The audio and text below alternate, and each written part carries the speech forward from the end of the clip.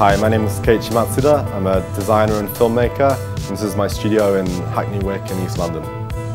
When I was studying my Masters at the Bartlett School, I started to think about how we could introduce virtual worlds into physical spaces, and that's when I found out about augmented reality.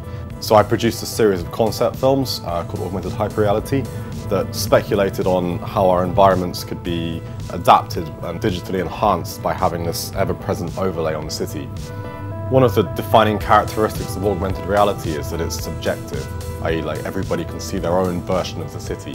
And it means that everything is customizable. So if you imagine a city as a series of layers or a series of feeds, you'd be able to subscribe to just the ones that you like. So the city itself becomes a reflection of your tastes and interests. Since the time I started developing those original films, I've always wanted to extend those ideas and continue the research.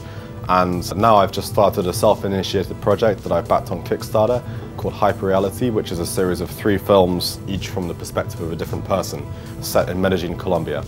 We're never actually going to see the faces of these characters, it's all shot point of view, but what I'm thinking is that you'll be able to understand a lot about the character just by looking at those environments. For Dezeen and MINI Frontiers, I'm going to take a scene in one of the upcoming Hyperreality films and explore what it's like to be driving through the augmented city. So the film's going to look at both the kind of in-car functionality, like what the dashboard of the future might look like, but I think the main focus is going to be on what's happening outside the car, the kind of transport infrastructure. The type of future that I'm imagining is a future where augmented reality is everywhere, it's a part of everything. We don't even consider it as a technology anymore, and it means that a lot of the things that we take for granted in everyday life, like when we're navigating on the streets, the road markings, the signage, all of that can be applied in the digital layer. And if we consider that, it means that the way traffic systems work could become much more dynamic and much more free-flowing. So you just have sort of open spaces and you drive according to where the markings tell you to go.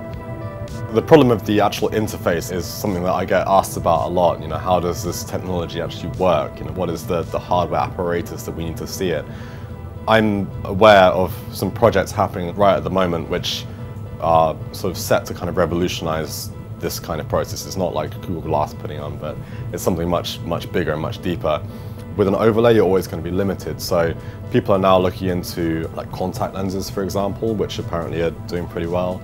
And the other big thing I think is about kind of projecting directly onto your retina. So it uses kind of system of little mini projectors that kind of point directly in.